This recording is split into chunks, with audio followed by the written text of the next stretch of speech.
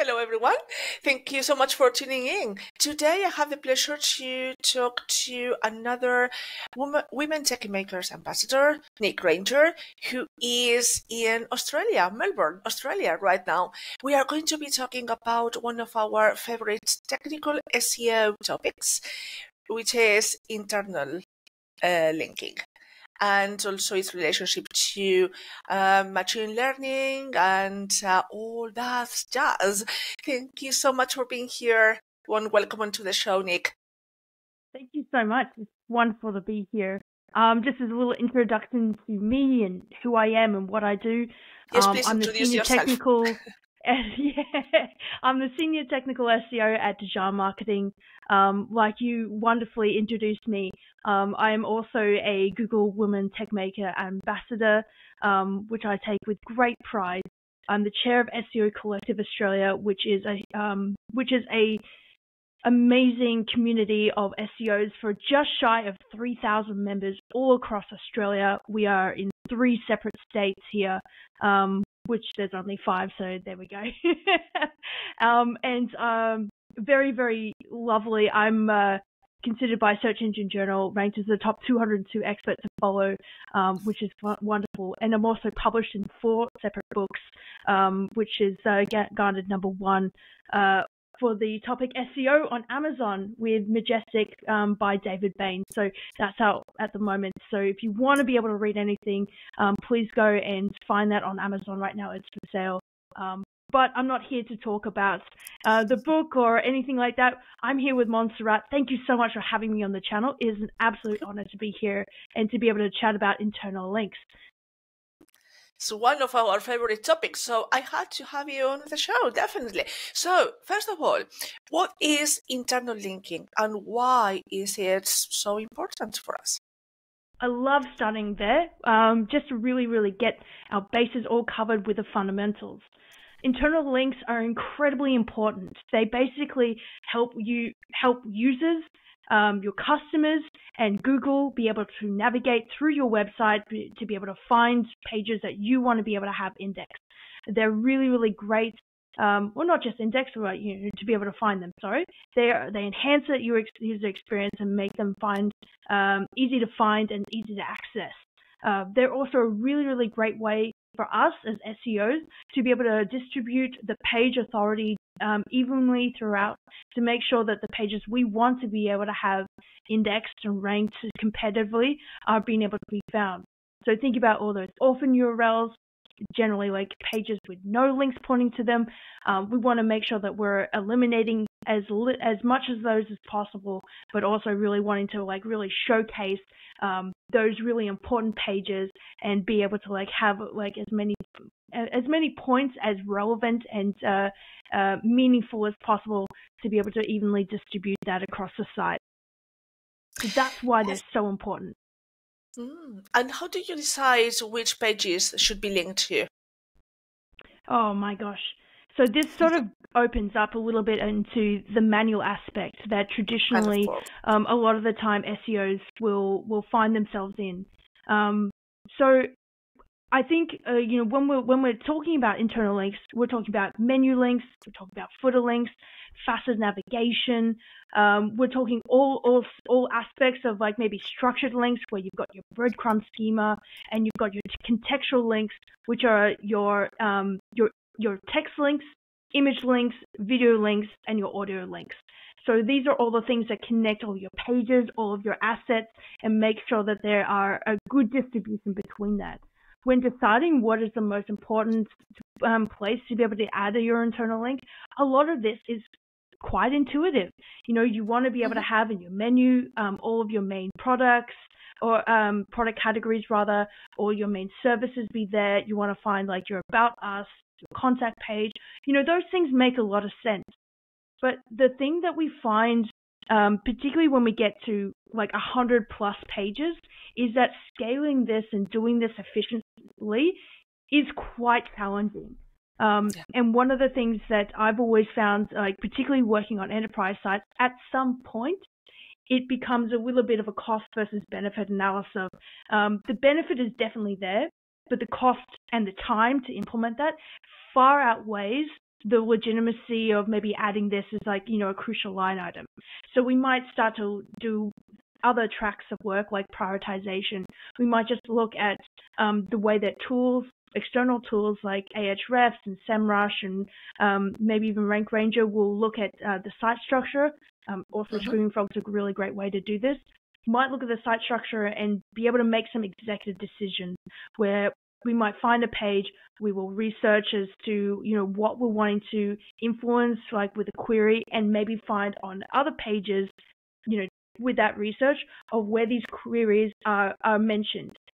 And then we might add an internal link back to that primary page if we can be able to do that. And as you can probably imagine, that stuff is very, very manual and finicky and can be fraught with human error. And like I said, this is so impactful, but this is why a lot of the time internal linking remains one of the top factors that gets neglected or is kind of done a little bit like, yeah, we've done it, but we know that we haven't done a comprehensive job because of the complexity. So one of the things that I've wanted to do, and I'm really excited to go into a little bit more, is we wanted to create an internal link optimization framework that leverages machine learning. So this framework replicates and scales a way we could traditionally manually review that content, understand the context, research, and identify relevant link opportunities. Because when we think about it, what makes a good internal link, right? What makes a good internal link? Let's start from the basics again. The internal link must be meaningful. It must be relevant. It must have some good diversity of being able to find. You will find like on a blog page, like, oh, there's a great opportunity for an internal link there. Or you might even find from the product description, you might talk about related products or things of maybe different materials that it's available in. Maybe there's internal links opportunities in there. But you want to make sure that anchor text, the actual anchor text where you're linking from and to, is also like meaningful and relevant. And of course, that natural placement. If there's like many mentions on a page, which is a more adequate place to place that link pointing from that page to and from. So those are the kinds of things that we really wanted to solve. So yeah, no, definitely, it has to be very, very useful placing an internal link on a page and everything. But I have seen so many, and I'm sure you have seen so many pages where there were hundreds of links to internal pages, external pages. So do you think there is an actual number that we need to consider, a maximum number of links that we need to place on the page? On one single page? I love that you asked that question because we get this question all the time. Is there like a magic ratio? Is there a magic number? To me, I think it's more about what is good for the user. If every second word becomes an internal link, is that going to be relevant and meaningful? No. So this is why it's sort of like, it's more about like the way that we have studied. We've scraped the top 10 blogs in the world with millions of pages written by genuine, journalists, and we wanted to be able to extract that information to be able to understand like where are people naturally when they're writing content are placing links.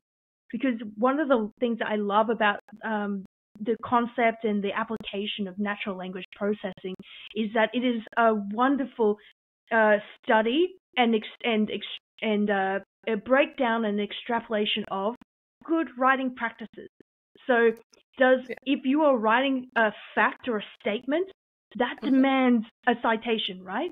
And this is what we train like our machines to understand, to be able to find and to be able to like get that. Plus, we will also feed it a ton of information, billions of endpoints of data with things like BERT large case model, so we can be able to have further inference points to be able to understand, like, further from just like what we've understood from the top 10 blogs in the world, and the way that journalists might do them, like award-winning journalists, like incredible, field reporters in a variety of different topics. We also want to train the model to understand, like, these are These are the things, places, facts, and things like entities that we can be able to say like have some relevance and have some meaning, from the word. It's not just like apple as a fruit. It could be apple as a product as well. So we're giving it that context as well. Going back to the framework, what I think might be really good to sort of like explain is that it kind of works like an algorithm, like a process of steps to be able to take your site and be able to start to generate something interesting. So you use Screaming Frog, right? Yeah. Yeah. I mean, who doesn't? We all love Screaming Frog. I love Who doesn't? I think it's the factor tool for everyone. As well as others in combination with that. It was one of the first tools that I ever got that I started to like really, really love technical SEO. But shout out and hats off to those people who built that tool, because we built a crawler ourselves, and my gosh, building a crawler is really tough. It must not be an easy task, really, because you have to think about the technical side of building it up, but also the usefulness of how you actually leverage that for the user, really. But I really like what I really like about LLMs and machine learning in general is how people are leveraging it for something which is rather useful, rather just like this one, for example, because you do have an internal tool to build internal links, I think, for different types of sites. Yeah, definitely for the link component, we leverage an LLM. But the actual internal link framework, we leverage being able to build a neural network from your site. So we're really just using the actual client's data as a way to be able to pull inference information to be able to make those internal link recommendations in the first place. So when I say we built a crawler, we have what's called a YAML file, and the YAML file says like, okay, only pull out indexable URLs. Here's our sitemap, and here's the things that we've got here. But I only want to see all indexable URLs, because we all know that sometimes sitemaps can be a bit janky. Yep. I don't trust them. And then we want to be able to have those parameters set in place of like, we just want to look at maybe like a subfolder of sections, or we just want to look at something specific. We can set all these parameters ourselves. Then we want to set the crawl rate so we don't piss off the server. We want to maybe even do like a randomization to mimic human behavior, so we don't sort of get triggered by your CDN or something like that that's malicious. And we're just going to save all that wonderful HTML.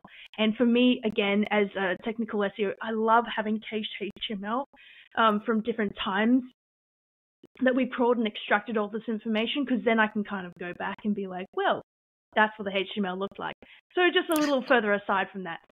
But then with that HTML, we do a further extraction with Beautiful Soup. And all my Python people out there will immediately know exactly what that is. It's this hugely, powerful way to be able to extract content and things like that. But that's how we extract the title, the description, the text, by setting like the CSS selector of just where we're wanting to extract it from. And then from there, we want to filter the links by just the internal links, and then we can be able to save all that information. And from there, we can build essentially the link graph, the actual link graph of the site. And doesn't stop there, because, okay, we've got a nice little like link graph. I look like a nice little which is also having a link graph, also having something visual to actually see and at a glance what exactly it is that is happening or can happen. Yeah. Or should happen. And a lot of people will remember, way back in the day with original Webmaster Tools, aka Search Console, when we had PageRank available. We calculate the PageRank. We calculate the PageRank for all of these links in the way that they distribute the link equity, so we can be able to identify high value pages. Then we also use the Search Console API to be able to give like real information about clicks, impressions, click-through rate, average position, to be able to give that context, because those two combined give us a really great way to be able to think about priority.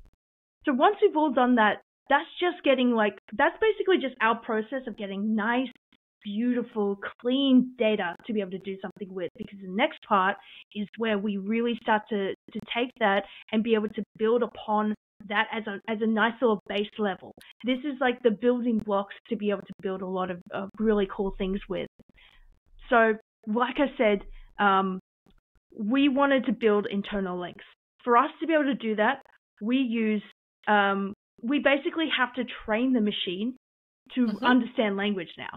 So we use like a pre-trained language model, BERT, bidirectional encoder representations from transformers, and that converts that text into dense numerical representations called vector embedding. And by doing that, it tokenizes the word. So say, for example, we have a word like priceless, right? Price is one token, less is a second token. And bidirectional means that like reads left to reads it from left to right or right to left, or in whatever way the language dictates. In some languages it'll read it up and down. It doesn't matter. It's really just getting that from one word sequence to the next and backwards to be able to understand the contextual information from that text. So the semantic meaning, and that's the basis level of really what BERT does. Now that we have the semantic meaning behind the text, the extracted text from, say, like all of the blog that we've extracted from this, and all of maybe the product description, all of the service page information, all of the about us things, all of the PDFs that are linked, whatever we can be able to meaningfully extract that we're wanting to bring into the internal link graph, right? Humans make connections by recognizing similarity between textual content and understanding the meaning and the relationships between them, right? We have to explain that to a machine now, hence machine learning. So to mimic that for a machine, we leverage things like cosine similarity, because these mathematical representations we've changed the text into now exist in multi-dimensional space. Like they are a vector. Vectors have like magnitude and direction, and like now the word becomes a number in space. And I know that might be a little bit technical for people, but this is like a specific place in multi-dimensional space that is specific to that word. So there is no real way of ambiguity for that word. So be able to pick out like from one word to another word in this dimensional space, we use things like cosine similarity. So that can be able to take this vector and this vector and be able to find similarity between that from a nice little cosine similarity. And that gives us the statistical likelihood of the connection between that. So it's very, very different from just doing like, a one-to-one matching. It's very different from doing fuzzy match if you're familiar with that. It's more refined. It's more in its contextual space in relation to all the words within that. So it's context aware. And that's really, really important, because if we're building internal link recommendations, it still has to be aware of the page that it came from.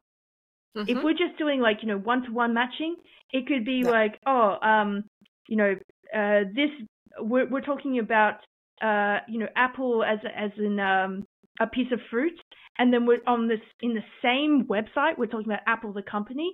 It would just do the one-to-one matching, and it won't have any context of, we're talking about in this context, it's a fruit, and this context is the company. So that's why cosine similarity is really, really different and really important for that distinction.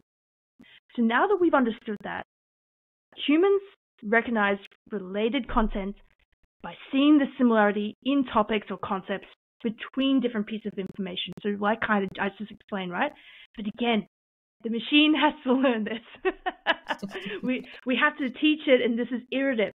So we use things like TD-IDF, term frequency, inverse document frequency, and that's just a fancy way of saying we want to evaluate with a specific score the importance of a keyword within a page relative to the sum of the pages. So in turn creates our link recommendations. We finally got to the place where we're talking about actually creating these link recommendations. But this is where we can be able to pull these things from the three-dimensional space and be like, based on the semantic understanding, this is talking about Apple as a company. This is talking about Apple as a company within its same context that we're really wanting to draw this meaning from. Let's link them together. And so we can be able to have where, like, in a product description, they're talking about mattress toppers, and we can find in the blog content, they're talking about mattress toppers, and in the same kind of context, and we can be able to link these two really, really nicely. And that's really the whole idea.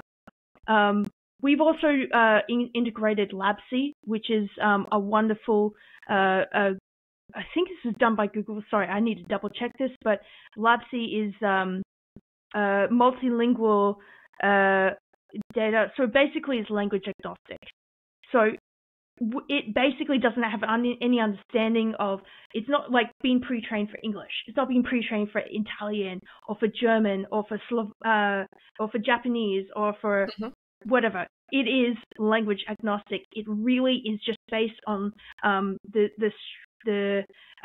structure and the process and the text of just really working on that semantic meaning in itself and within this context. So we've been able to do this with multiple different languages, and we've tested this. Yeah. We've tested this with 12 different languages with really encouraging results. Like, we were working with this model with German, and I'm not a German-speaking person, and we were getting a German native speaker to be able to evaluate our results, and we iterated the model, we refined it, and it's like as close as we can get at the moment to real human evaluation. With some variance, of course, like there's always variance, but on a statistical level, we're very encouraged by these results. So this is exciting. That's awesome. Congratulations. It sounds amazing. But now, explain all this to the client, because with internal linking, I've been getting two extremes, very different ones. On the one hand, there have been an afterthought, particularly in a migration.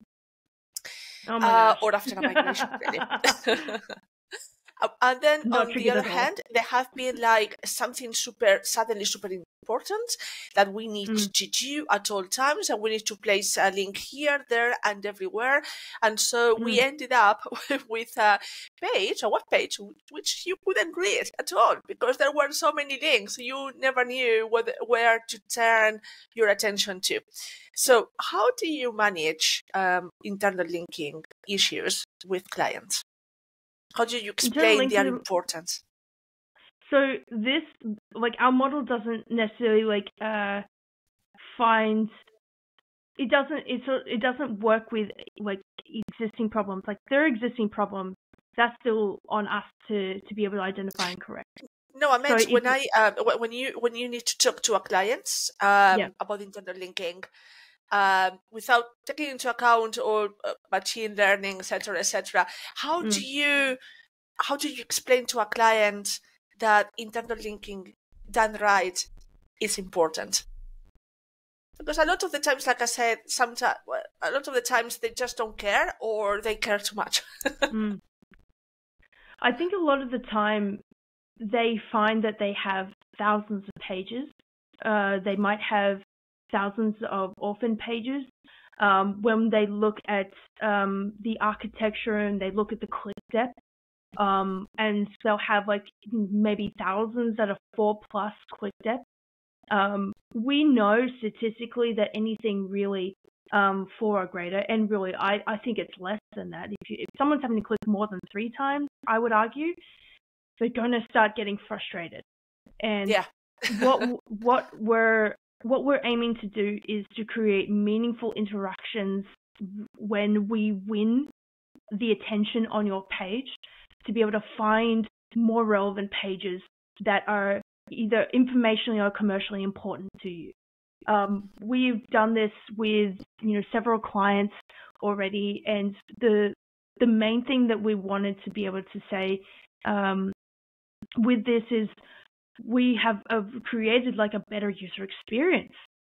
And this has like a direct proportion to the amount of traffic that you're able to earn from this, because there's less barriers to be able to find information. There's less work that needs to be done by the user or by a search engine bot to crawl through and to find pages. This can be a very frustrating experience on both sides. What we're talking about really is better data accessibility.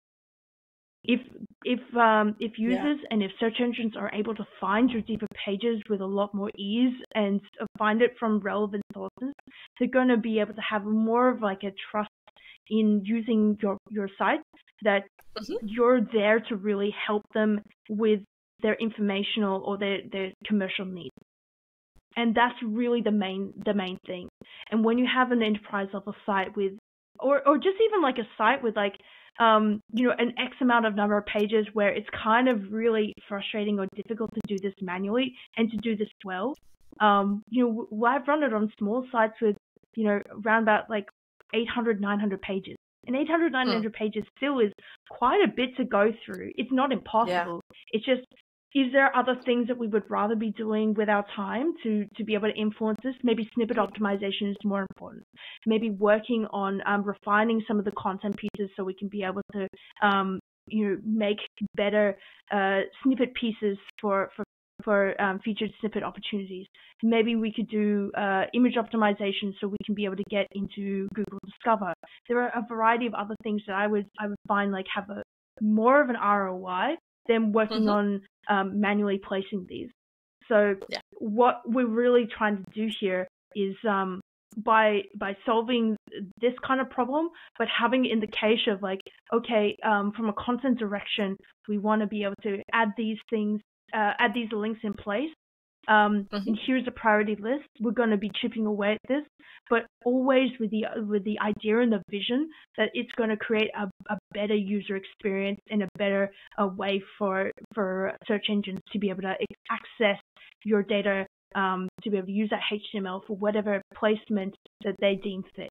And that is going to really build upon traffic, and that is really going to build upon the longevity and way of being able to access the site. So that's really one of the big things that we wanted to solve. And this is something that's because of the language agnostic aspect of it, because of the more of the mathematical approach to the way that we're scaling these internal links, we're finding that a lot of the time our clients will come to us, prospective or existing, and saying, look, we have run a fuzzy match on our title tags and really can only do one-to-one if it's mentioned in the title tag or, in something that is, we can kind of append it to.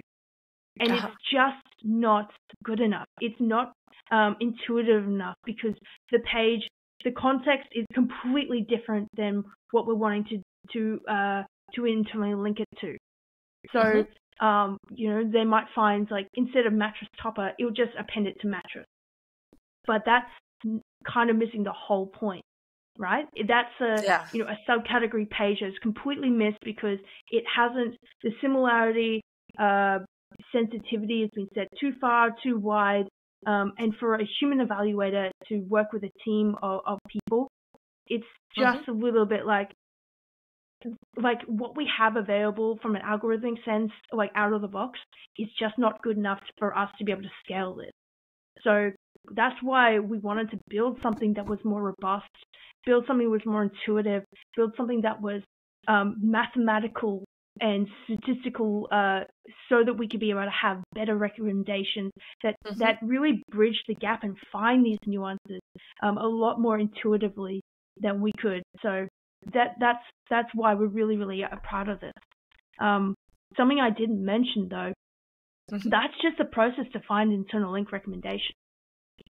That gives you the source page and the target page, and we've also built it so we've got 5 keyword anchor text suggestions from all of these. But that doesn't talk anything about natural link placement. That doesn't talk about anything about the actual anchor text from that content to be able to place it.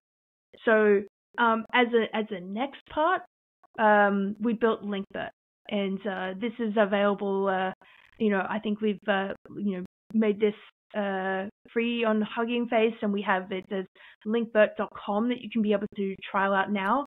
Or if that doesn't work because the server's kind of janked, Dejaan.ai/Linkbert is where we have a duplicate version of this as well. So use that at your will. But this is, you can be able to copy paste whatever text you want, place it in there, go analyze, and irrespective of internal link, external link, it will basically pull up link recommendations based on the content. And again, this is what I was saying, earlier in the call where we were talking about, we trained some of the top 10 blogs in the world with millions of pages written by real award-winning journalists, how they naturally, add internal or external links to be able to source or reference their articles intuitively. And we've also trained it with BERT larger case models so that we could be able to have quite literally a billion plus inference points. And that's something that is far larger than we can do on, our, in relation to that, our very inexpensive GPUs, because we don't have the resources that Google has. But we wanted to be able to build something that, still had as much of that real reference point as possible. So you can be able to check this out now as, this is the final part to our internal link optimization, the framework. But we wanted to be able to solve, where on the page does it naturally say, I demand a link. I demand, based on the content here, I want to be able to find something more intuitive and more interesting about this particular statement or this particular way that it's been read, read more, or we found that there is more there is statistically more road accidents in Australia. Where is that reference from? It will detect this and it will basically highlight it and say, based on the on-page content, there should be a link here to be able to support that. So go have fun, go play with it. We've had this live for a little while. It's completely free for you to use. Technically, it does cost us money. I will place some links to the blog post and also in the video on YouTube as well, so that people can actually find those links and play around and maybe make suggestions and everything. Because at the end of the day, it's all about making things easier, right? For clients, for our companies, useful for our audiences, after all. So I would like to talk very briefly about women tech makers. We call women tech makers. What does it mean to you? It's a great honor to be a part of a global index of leaders and movers and shakers all around. Congrats to you as well for being another ambassador. Thank you. It is wonderful to be able to share and do something for our community where we're not just sitting back and working hard and making differences, but not really reaching out and showcasing what we can do. I think representation is such an important thing for people, fellow women, to be able to see, and female identifying people. I have found that in my own community, as chair of SEO Collective, there are so many more women that have come and said, I wanted to explore sharing my insights because I saw people like yourself and like Montserrat and by Aleda and Lily and Cindy and so many other amazing women in the SEO space wanting to share what they know and what they do and taking up space. And Google Women Tech Makers Ambassadorship was a wonderful way of doing this by, official recognition, but also as a way to be able to connect with a lot of other like-minded individuals, all around the world. So I think it's a really great program. There's a lot of, if you do want to sign up, please, by all means, sign up. There needs to be more of us, more people that are wanting to put their hand up and say, hey, I'm in this space. I am very passionate. I want to see what I can do to be able to outreach to my community and make events and make groups and make connections with people. But also say, I know all this really cool stuff. I want to be able to share what I do and what I know, and find more of a network of community of people out there. So I highly encourage you guys to go and find that. Just Google Women Tech Makers Ambassadorship. Every year there are applications that are open. The acceptance criteria really is that you are somewhat doing something or somewhat already wanting to take your passion and to make an initiative out of it. So really it is open to any and every woman in STEM in some particular way. And I think it's a really, really great way to connect because they offer a lot of mentorship. There's also a lot of videos that they will release by amazing leaders in this space, particularly on machine learning, particularly in AI, on coding, and they will also promote events in your area if you're not already connected with people. So it's a wonderful resource. If you are inclined, please go out and do it because representation absolutely matters and you have no idea the influence that you could possibly have on someone that, sees someone in their own cities, in their own countries, step up and, take on that mantle. Yes, because what happens with this group is that it's not just for ladies in STEM. It's also for ladies working in all areas within technology, and that includes marketing as well. And it is really important because at least when I started, there weren't that many ladies, or there weren't that many ladies who would be able to put up their hands up and say, well, I would like to share my experiences.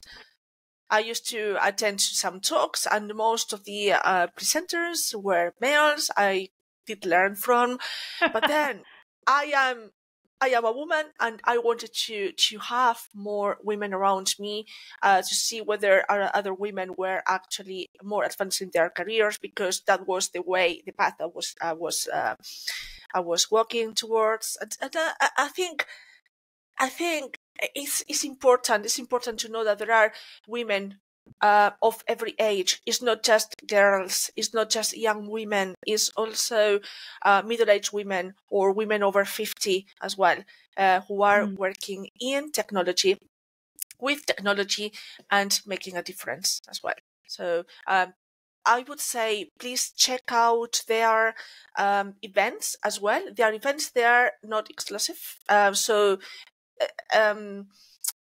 you can sign up whether you are a man or a boy who wants to learn more about machine learning, the applications of AI, whether you want to learn more about SEO, whether you want to learn more about collaboration, etc., etc. That's something that I would encourage you to do. And there's a few within the SEO community. There's a few women, Arish, for example, Venus Canconitano, who's also appeared on one of the videos of this series, and a few others.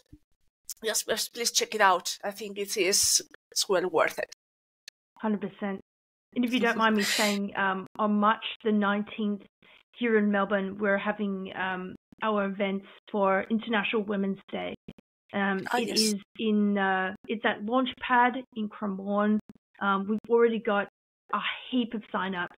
I think we're already at 50 or 60 sign-ups so far. So please register. We would love to see you. We've got myself and Paula Glynn, who will be hosting. We've got Amanda King. We've got Sally Mills, and we've got Remy Audette as our illustrious panel speakers talking about the future of search. So we're very excited for that. And the same happens here in Madrid as well. So please do sign up. There's plenty of events around the world. So please check them out and sign up for them. Your input is always welcome. And lastly, I would like to know, what do you do when you're not thinking about LLMs and internal linking, etc., etc.? What do you do with your free time? Do you like gardening, say? Something totally different. I wish I was a better gardener. I can only keep monsteras alive, and I think their advertisers thrives with neglect. But no, I'm actually an electrical violinist. I've been playing violin for 28 years of my life. Oh my god, that's a lot.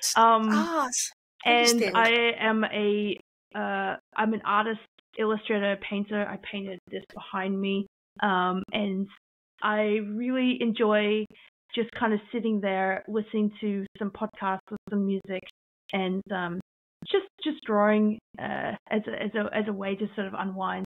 Plus, I love video games. I love Cyberpunk. I love Fallout. I love Skyrim.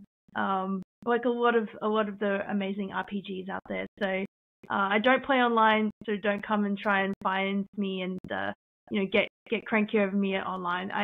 I'm so old school with this stuff, but it's a great way to unwind. But that's how I spend a lot of my free time if I'm not hanging out with friends and doing all the wonderful usual things. And taking my dog for a walk. So yeah.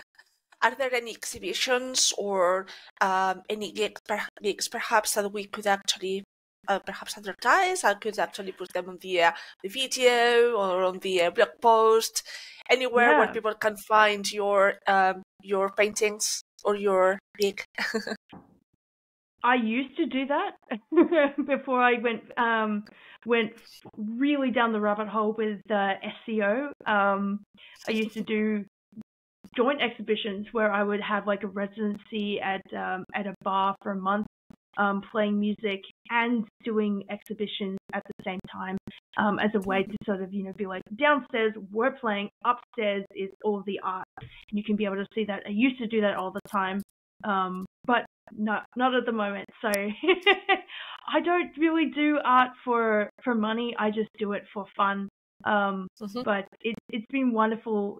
I used to do that, and I can say that I'm an artist because I've sold quite a lot of art in my time, and I've toured internationally with music.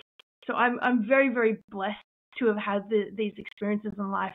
But I really love SEO. I really love what I do, and I work with a phenomenal team and phenomenal people. And I just love the idea that with SEO,